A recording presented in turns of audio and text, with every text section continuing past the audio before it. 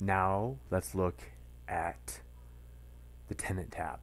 Tenants are one of the core concepts of FusionAuth. They are the highest level logical grouping of users and applications.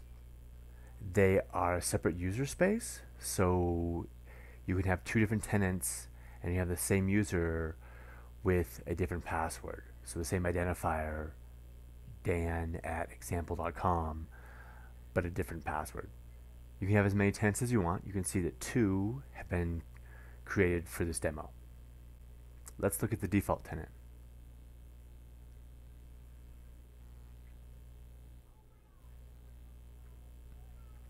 So there are all kinds of settings at the tenant level.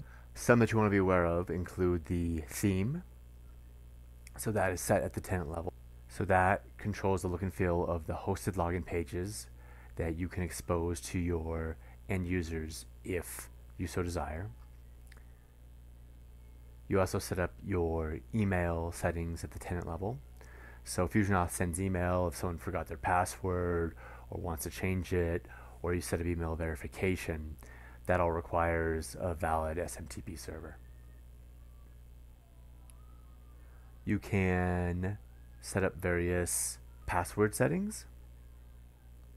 This includes password rules and breach password detection.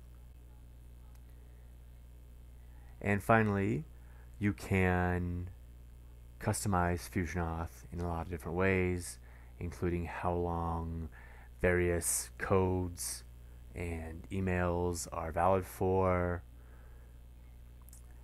what codes look like, so whether they're bytes or digits, and that is a whirlwind tour of tenants.